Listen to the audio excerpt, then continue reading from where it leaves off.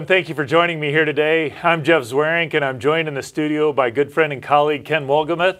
He's a geologist who's been working in the area of petroleum geology for more than 3 decades, and is also the founder of Solid Rock Lectures. And today we are going to address a pretty important issue, one that's been used to object to the idea that the Earth is very old, and that's the idea of finding carbon-14 in diamonds.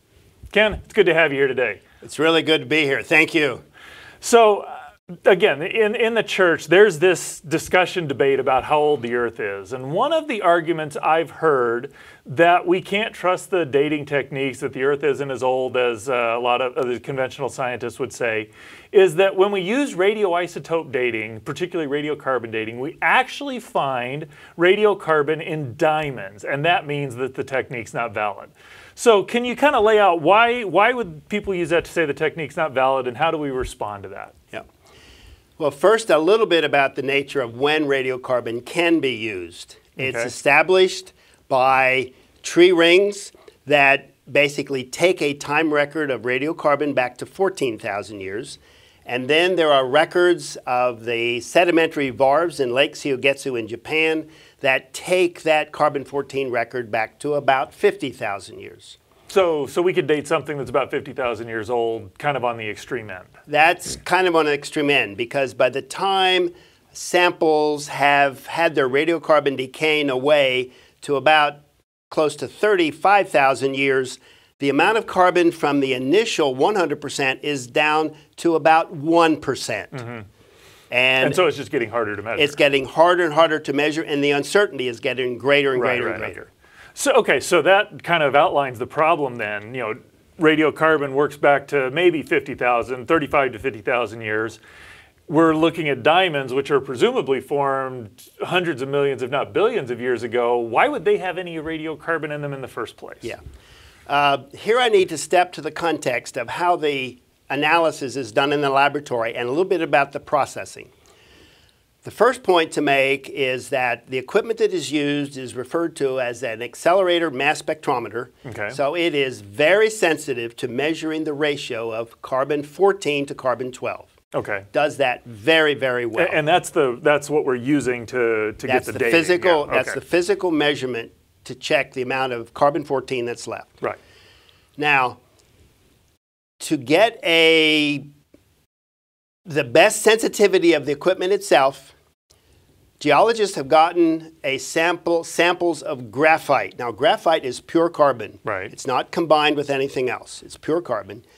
They put it into the AMS equipment, and they can measure that ratio to about 0.003% modern carbon.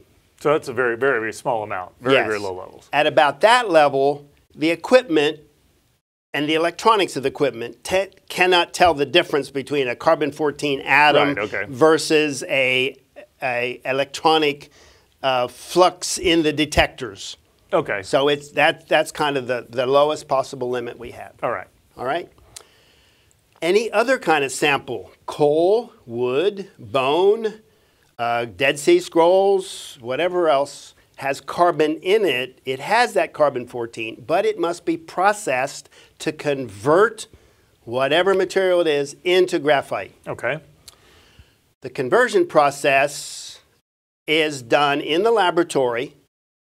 They are processing the samples with aggressive chemicals to remove the risk of contamination. So if microbes have gotten into the bones or something like that, it's hoped to remove those. Again, so we're looking at such small levels here, you got to get all the contamination gone. Have to try to do the very best we can get contamination out. So when that whole process is done, when that same graphite is processed through all the chemical processes, rather than putting it through the equipment directly without processing, because it is graphite, we get a result of the percentage radiocarbon of 0.3 to 0.4% modern carbon. Now I want to contrast. The first number I said before was 0.003. Right. Okay? Now I'm talking about 0.3. So 100 times more. 100 times more. Right. So the process in the laboratory is basically at that low level, basically adding 100 times more than the background of the equipment. So it's always there with a processed sample and must be subtracted out. So the key point there is, so take something that's supposedly got no radiocarbon in it. Yeah. The processing will put in some amount of carbon in it that will give a signature of some sort of age, whether there was any there to begin with or not. That is correct. So typically the laboratories, on a regular basis, weekly, they're always checking this background level and the processing sequence. We have carbon dioxide here in the studio. It's everywhere. It's in our bodies. Carbon-14 is everywhere in all the labs. Cannot be avoided because it's part of carbon dioxide. So we inevitably need to treat this material as being basically comes from the processing sequence and needs to be subtracted out by the laboratories, which they do. So kind of bringing that back to the carbon-14 and the diamonds, when they're doing this with the diamonds, what sort of levels were they getting out, and how does it compare to this sample preparation where you end up with 0.3%? Well, I've heard it said as it's 100 times more, and that's just what I described from the chemicals. I've seen a number that says it's 60,000 years, whereas I would expect for the measurement in diamonds. I would expect that the laboratory probably would have said this is older than 60,000 years. But